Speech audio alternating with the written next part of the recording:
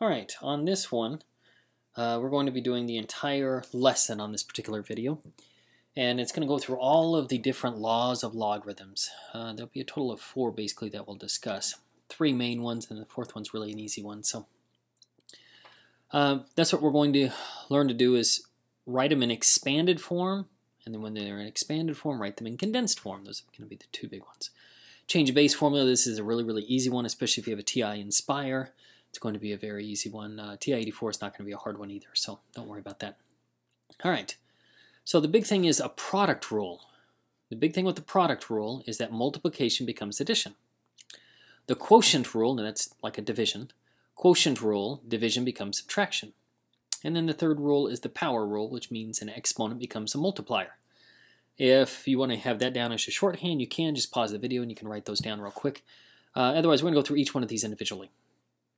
All right, so here are our 3 laws of logarithms, okay? If these make sense to you, you can pause the video right now and write these down. Maybe that will help you quite a bit. There's going to be a total of 4 of them. Here are 3 of them. The 4th one is the change of base formula. All right, we're going to go through each one of them individually. The 4th one, of course, is the change of base formula, and here you go on that one. But don't worry, we'll go through each one of these. All right, so let's go through the first one.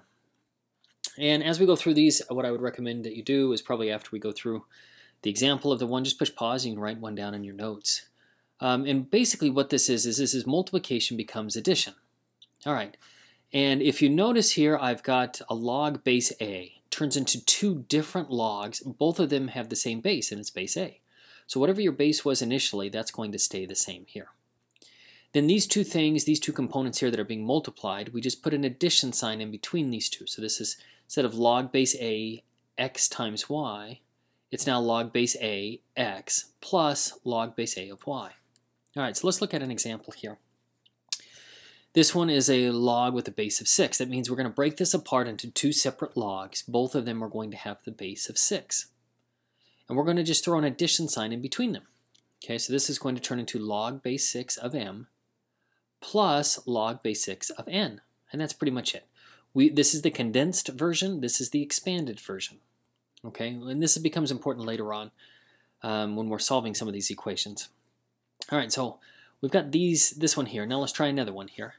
This one's a log base 2, so that means I'm going to separate this into 2 separate logarithms, kind of like what I did up here. 2 separate logarithms, both of them with a log base 2. And this is going to be a log base 2u plus log base 2v. All we did is throw an addition sign here. So multiplication becomes addition. We break it into 2 different ones and it becomes addition. All right, so let's get a little bit of practice here. Again, if you want to take a second, pause the video, you can, and put this in your notes. That's what I'd recommend doing on each one of these. All right, so I want you to try these 2. So work through these 2, push pause on the video now. After you've obtained your answer, after you've expanded these out, then come back and push play.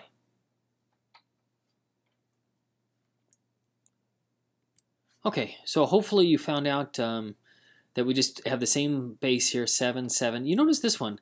Now this one we don't have a base listed, so if you list it like this, it's fantastic. But we have to know that the base on this one is a log base 10. Remember, these are one of our common ones that we see all the time.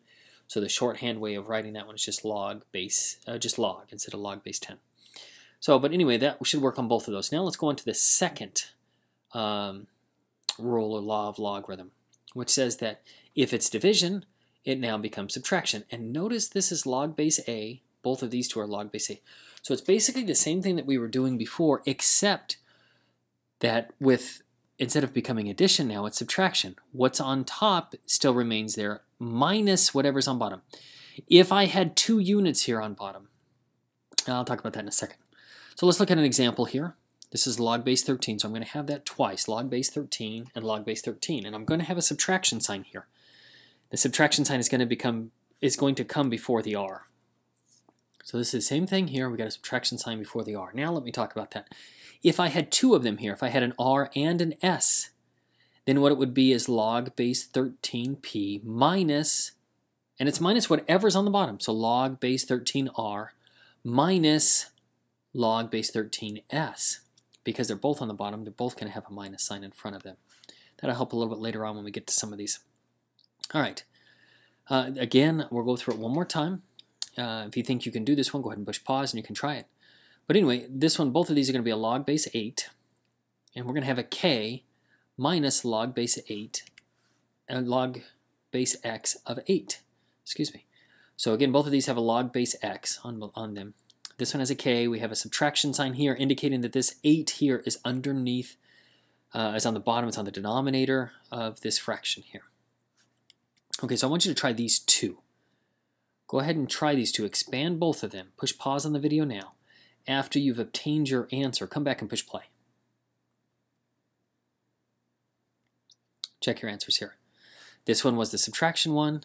3 was on the bottom, so that's why the subtraction sign came before the 3. This one was actually addition, so this was the first one that we did. And this is a natural logarithm. This is a log base of e, but it follows the same rule, so we're just going to write ln. It's just fine for us now. Okay, the third rule here says that the exponent becomes a multiplier. And that sounds a little bit weird, but let's kind of go through an example on this one before we really explain it up here. What we do here is this exponent becomes a multiplier, meaning that we're going to multiply this entire logarithm here by this exponent. The way we do that is we take this exponent right here, which is 6, and we just move it way out in front. And it becomes 6 times the log base 4 of u. That's it. Okay, so whatever the exponent was, we just move that out to the front. That becomes our multiplier, if you will. But if you want to just think of moving it to the front, that's fine. That will work every time. All right. So we've got this one here. And in this case, our exponent is y. We take that y, we move it out in front. This is y times log b, or log base 10 of b, but we'll just say log b is fine. But we just move that y way out in front, and that's it. All right, I want you to try these two. So try both of these. Push pause on the video now. After you've obtained your answer, come back and push play. Check your answers here. So again, the 2 just comes right out in front. That's pretty much it, and we're done with that one. It was a log base 21, so that stays log base 21. On this particular one, both of these were log base x's, so those remain the same. The 9 was on bottom, so we have the subtraction sign before the 9. All right, this one, these become very interesting. We're going to expand these, and it's a little bit difficult. Now we expand it to, we're not multiplying by anything here, but we do have an exponent, so we have to identify what our exponent is here. And knowing what we did in the last couple lessons, where we can convert this radical here into a fractional exponent, what we do is we take the fraction and we convert this. This is the same thing as x to the 3/4. Remember, the 3 goes on top, the 4 out here goes on the bottom. Now that we have that, we can expand it, and meaning we can move that exponent way out in front. So this is really the same thing as 3/4 times log base 9 of x. Okay, you try number 2. Push pause on the video now. Go ahead and try number 2. After you've obtained your answer, come back and push play. Check your answers. All right. So now let's have you try some more. We're converting this one back and forth here. The radical 5 is going to be 5 to the 1/2. We just want to get a little bit more practice on this. 2 to the 1/2 would be what? We wrote it as a radical. That would be the square root of 2. Cube root of x would be 1/3. X to the 2/7. See if you can do that. Write that down like on a piece of paper or something. See if you can identify what that one is. The 7 is the 7th root. 2 is my exponent on my x, so this would be x squared. All right. And we've got this one. Go ahead and write this one as a fractional exponent real quick. Hopefully you can identify that this is b to the 4/5. All right, now let's have you try these two. Try these two. After you've obtained your answer, come back and push play. Okay, hopefully you're getting these. Hopefully you can identify that this one was x to the 1/2 power. And then what we do here is we move this one way out in front. That's how we expand that one. Okay, these two become a little bit more of a challenge. They're a nice challenge, but they are a little bit more of a challenge. So let's look at these. Okay, 4, we could say that this is 8 to the 1/4 power, which would be accurate. However, 8, we can reduce it down just a little bit further. That's the same thing as 2 cubed. 2 cubed, now we can put it as a fractional exponent. This would be 2 to the 3/4 power. Now we can move that out in front. Okay, try number 2. Push pause on the video now. It's going to be really identical to this. We've got to figure out what 81 is, something to the something power. So see if you can figure out what that is. Push pause on the video now. After you've obtained your answer, come back and push play.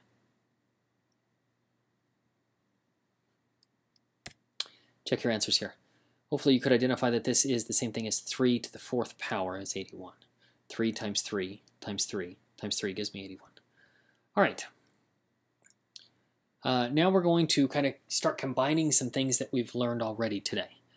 I want you to try both of these. Number one is not bad. You're going to have 2 different steps here, though.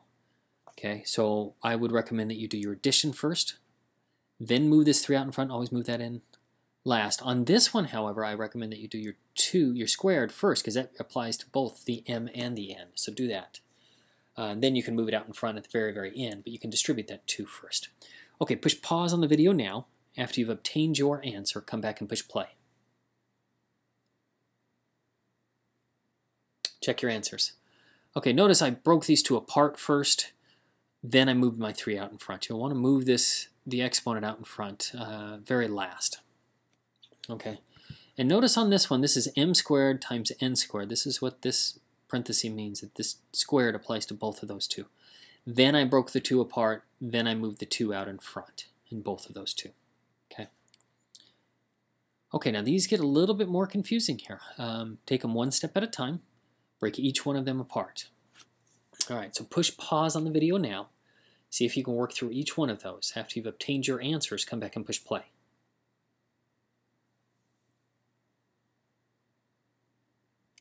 Check your answers. Excuse me. Okay, these become very, very long here. So first thing I did is I broke the x and the y apart, okay, with my addition, because these 2 are being multiplied. X cubed times y to the 4th is being multiplied, so that's my addition. Then you see how my z to the 8 is on the bottom? That's where my subtraction comes in, so minus z to the 8th. Then all I did here is I moved this 3 out in front, moved the 4 out in front, moved the 8 out in front, and that's all I really did. Again, if I had 2 here on bottom, z to the 8th, and if then I had, I don't know, an m, just a plain old m, then this would be minus log base 12 m minus log base 12 z to the 8th. So whatever's on bottom is going to have a minus, the subtraction sign come out in front of it. This one here, I moved this 4 way out in front. If I did that, this is kind of a different way to do it than the previous one. Both ways will work. But then when I break these 2 apart, I have to have this 4 times log base 10. So 4 times log on both of these. Notice how this 4 applies to both. If you did it where you distributed this 4 first, I would recommend that. I think that's an easier way. It keeps it a little bit clearer on where that 4 ends up. Okay, here's some more. We want to try these. Now, on this second one here, you're going to have to convert this one to a fractional exponent. This is going to be m to the something power as a fraction. So try both of these. After you've obtained your answers, come back and push play. Check your answers. Again, on this one, same rules excuse me, apply. This is a natural logarithm, so it's just ln. So I broke these 2 apart first. These 2 turn into addition because it's multiplication. Right here, this p is on the bottom, so I just wrote minus p. Notice how this p did not have anything as an exponent other than a 1, so I didn't change that at all. I didn't move that out in front. This one here, I've got m to the 1/2 power. Remember, this is a 2 here. M is raised to the 1st power. Okay, and then I just broke these 2 apart. Finally, after I broke these 2 apart with addition, because these 2 are being multiplied together, I broke these 2 apart with addition. I take this 1/2 and I move it out in front. Notice that this 1/2 only applies to the m. I don't move this thing way out in front of everything. It only applies to this m, this log base 2 of m, so I just move it out in front of that one. That's it. Okay, now we're going to ask you to condense these. So it's kind of the opposite here. You're going to move those 2 together. In order to condense them, they have to have the same base, which they do. Now let's see if you can do these 2. So push pause on the video now. After you've obtained your answer, come back and push play. Check your answers. This one, all we did is take this 4 here, and it was way out in front, so we just moved that into our exponent, and that's it. Okay, I'd like you to try these 2. And when we do these, we're going to do them in the opposite order. So if we have an exponent out in front here like we do here, we're going to move that over first. Okay, push pause on the video now. After you've obtained your answer, come back and push play. Check your answers. Okay, notice that this 7th only applies to the m. This is not 8 to the 7th power. The 7th only applies to the m, so that should stay just with the m. All right. Now we've got these, and I want you to condense these. Okay, so it's a little bit rougher. Not the end of the world, though. And at the end in your answer, I don't want to see this as an exponent. Okay, I should not see a fractional exponent. I should see a radical there. That's your hint. Okay, push pause on the video now. Try to work through these. After you've obtained your answer, come back and push play. Check your answers. Okay, so we've got a lot here. This is, we moved our 2 over as our exponent first, moved our 9 over as our exponent first, and the 5 over as the exponent first. Then these two are being added together, so that's my multiplication here. Minus, so whatever's minus is on the bottom. Same thing here, whatever's minus is on the bottom. Notice with this one, this was 1/3 power. As we do that, if we convert that back to a radical, that becomes a cube root of x. Okay. All right, let's see if you can do these. These are going to be interesting. Both of these offer a nice little challenge for you. I'm going to push pause on the video now, if you will. Go through and try to work these out, condense these as far as you can. After you've obtained your answer, come back and push play. Check your answers. Okay, number 1, let's adjust that one first. First of all, hopefully you moved the 5 over and the 25 over. This one didn't have anything to move over. Notice how this one is a subtraction. Anytime you see that subtraction, whatever follows that subtraction, it goes on the bottom. This one is also a subtraction, meaning whatever follows that goes on the bottom. So we have 2 different ones on the bottom. V comes before Z in the alphabet, so V would come first. Okay, down here we ended up with this 1/4 root, or excuse me, 1/4 power on each one of these. So if we convert that to a radical, that would be the 4th root of A times the 4th root of B times the 4th root of C. So that means they're all 4th roots, every one of those. It's the 4th root of A times B times C. That would work just fine. If you wrote it out as this 4th root of A times 4th root of B times 4th root of C, you could, but you can reduce that even further. Now, change of base formula. We talked about this one. This one's going to be the easiest one, especially if you have the TI Inspire. I'm going to do this one as if you have the TI-84 first. And what this basically means is whatever this number was here, the larger number, if you want to think of it that way, that's fine, goes on top. Whatever the base is, that number goes on bottom. So in this case here, my larger number, if you want to think of it that way, the 23 goes on top. When I say large, I mean it's larger in like a font size, okay? Not larger meaning it could be a 1 here and that would be fine. But because this one is just bigger, if you want to think of this one as the base always goes on the bottom, that's fine too. This is going to be the same thing as log 23 divided by log 5. When you are on your TI 84, you're going to type it in just like this. Log 23, close parenthesis, divided by, open parenthesis, log 5, close parenthesis. That will give you your answer. Just type that in. It will give you a fraction. Here's your fraction. Round it to the nearest thousandth, which is 3 decimals. So there's your fraction. This one, same thing. Again, the number right here, when I say larger, it's a larger in font size is really all I'm talking about there. Because actual numbers, these are smaller. But if you want to just think of this one as a base, the base goes on the bottom, that's perfect too. This is the same thing as log 1.4 divided by log 2. And then you can get your answer. Now, if you're using the TI Inspire, TI Inspire makes it really, really nice. You just type this one in, just type in log, and you type this in log base 2 up top 1.4, and it gives you your answer, and that's it. You don't have to do this division. You only have to do this division thing here if you have the TI-84 or TI-83. But the TI Inspire, you just type this left part right in here, and it gives you the answer. It's really an easy problem. Okay, try these two. Push pause on the video now. After you've obtained your answer on these two, come back and push play. Check your answers. And this is just a matter of plugging into your calculator correctly. Try both of these two. This one has a log, and you'll have to see what the base on this one is. Hopefully you can figure that out. Push pause on the video now. After you've obtained your answer, come back and push play. Check your answers. All right, so hopefully you could identify in this one that it's a log base 10. So again, if you were using your TI Inspire, you just type in log, and you just have to know that that's a base 10, so you type in 10, 56, and that would give you your answer. Okay, I want you to expand these two. Expand the first one, condense the second one. Okay, so this is just giving you more practice here. Push pause on the video now. After you've obtained your answers, come back and push play.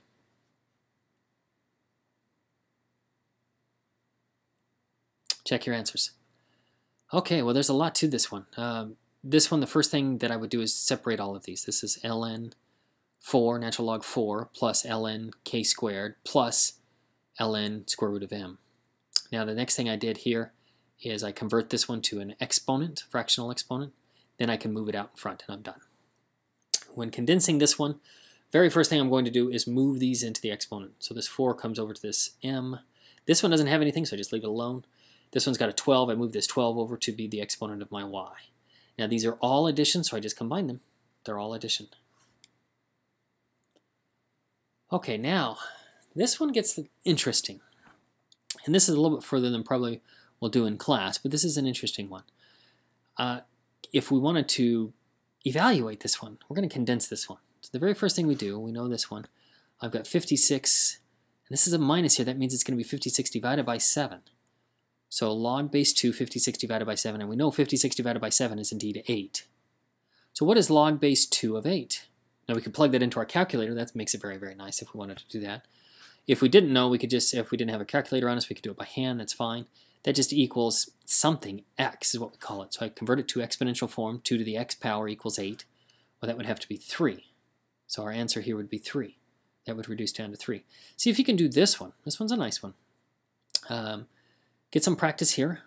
See if you can work through this one. It'll be a challenge for you.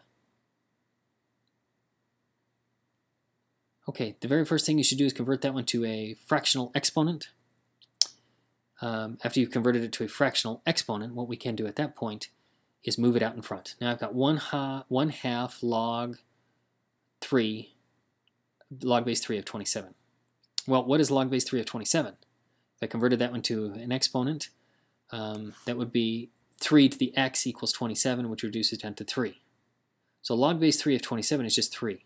Then I have 1/2 times 3. 1/2 times 3 is 3/2. Those are both challenges. They're nice. Not impossible, but they are challenging. Okay, these two, I'd like you to try both of these. Push pause on the video now. After you've obtained your answer, come back and push play.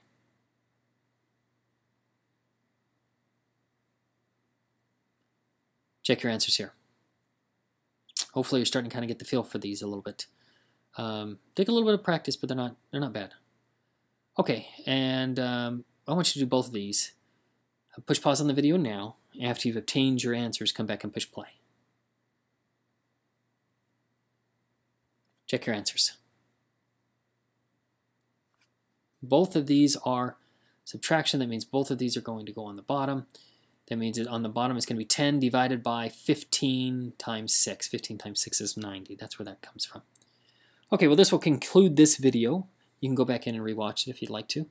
Or I have some other videos on some other types of problems that you can work through as well.